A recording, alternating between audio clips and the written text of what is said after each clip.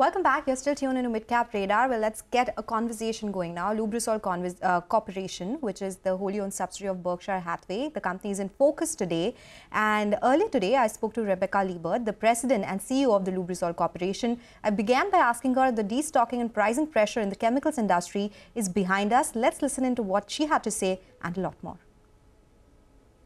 I think that the destocking that we saw in 2023 is generally behind us, and we're starting to see that demand and supply come in balance, and we're seeing a good strong recovery.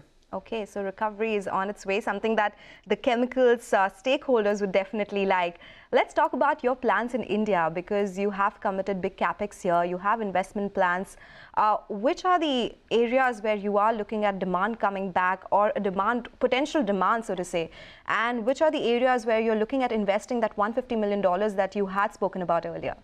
Yeah, let me break it into some different areas for us. So our $150 million investment was for CPVC.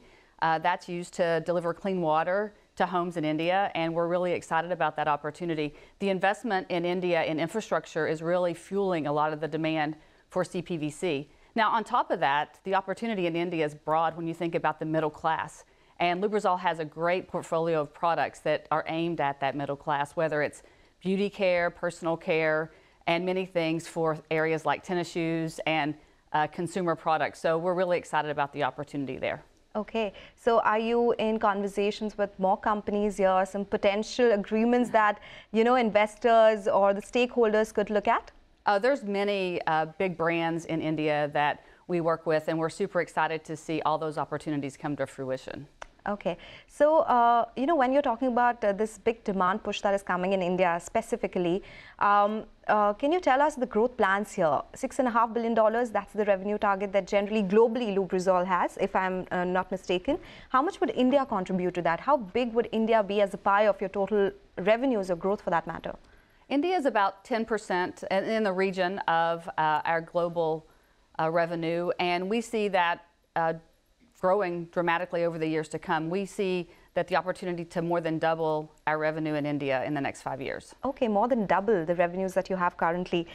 When we talk about chemicals, one word that always comes up is the China theme, because that is a major in the chemicals industry. And despite whatever shutdowns or whatever headwinds that China faced, it is still continuing higher production. How do you look at China as a chemicals major? Do you think the leadership that they have will continue, or are you seeing demand going to other countries as well? Well, China put a lot of infrastructure in the ground in the last several years, and I think that infrastructure will need to be consumed, right? The capacity coming off of that infrastructure will need to be consumed.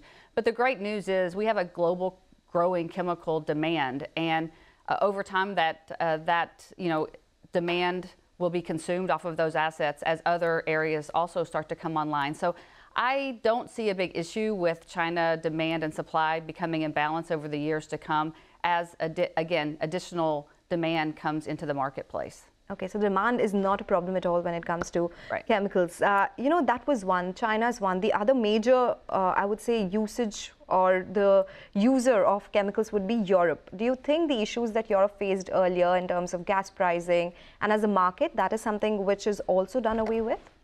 I do think that Europe is going to continue to have some slowness, and we're seeing a lot of capacity in Europe come offline. But Europe, I think, also will rebalance as the global chemical industry finds its new footing, and we'll see that those value-added products produced in Europe will stay in Europe, and those that maybe are more commoditized might come from other regions of the world. Okay, all right. What is happening in India other than the plans that you've told me? I want to understand, because you said that India is going to be the big focus point for you going forward as well. Grasim, the plant that was that commenced CPVC production, what is the progress like there? Are you looking at any more agreements entering into with the Aditya Birla Group? Well, today we're really focused on building the plant that we've already communicated. We've had our groundbreaking. The progress on the project is going along as we expected, so we're really excited to see that project continue to move forward. Relative to other areas of focus for us in the region, we have a joint venture with Indian Oil Company for additives, and as we see more demand for cars and transportation in India, we think that's a great area for growth. So we're excited about what the potential is there. Okay. In CPVC, you do have agreements not only with Grasim, there are other companies like Prince Pipe, somewhere you entered into an agreement back in 2020. Earlier you had it with Astral, which is the other big pipe player in the country. Are these contracts long-term contracts, or you move on once that particular project gets completed? Well, I don't want to talk about our customer contracts in particular, but what I'll say is we are an industry leader in CPVC pipe in the region.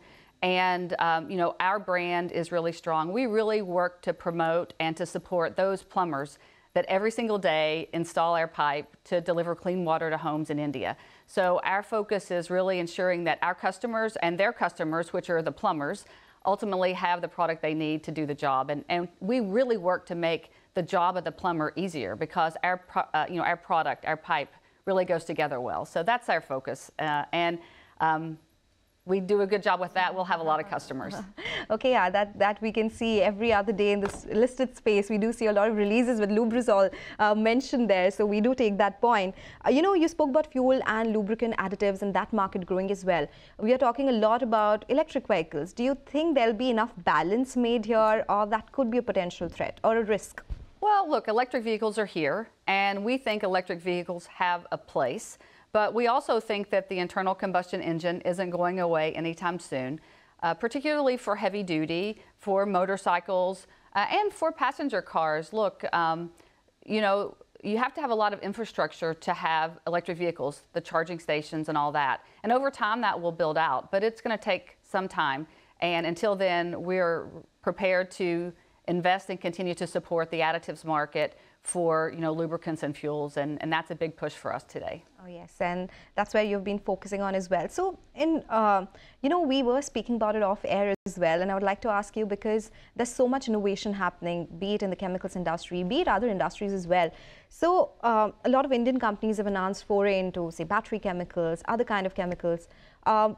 Do you think that would be the way to go, and that is something that most of the chemical companies will focus on? What are the changes that you're seeing globally? You're spearheading such a big organization.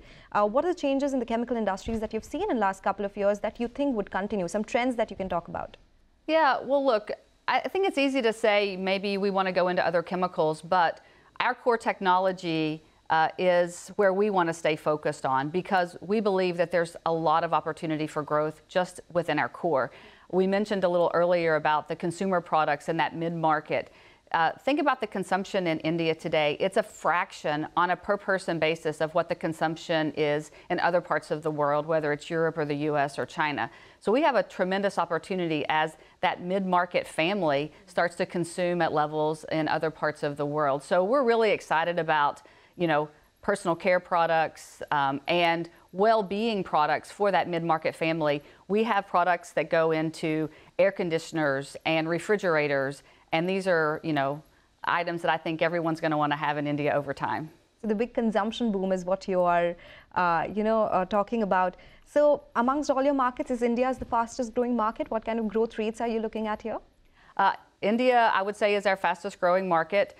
We believe that there's going to be high single digits to even maybe double digits, depending on the end market segment. And with, such a large population, we think that growth is going to be here for, decades to come. Well, a very interesting conversation there with you, Sonal. But now, as we slip into a short break, we have an announcement to share with you all.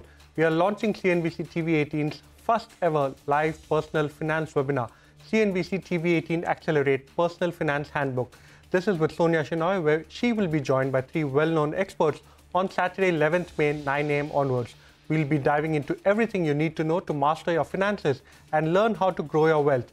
Be it insurance, tax savings, managing your portfolio, retirement planning. There's a lot to learn and a lot to do. Whether you're in your 20s, 30s, or even 40s, this live webinar is for you. We have limited seats, so don't miss this chance. Register now. Scan the QR code to register or log on to cnbc-tv18.com, and we will see you on 11th May.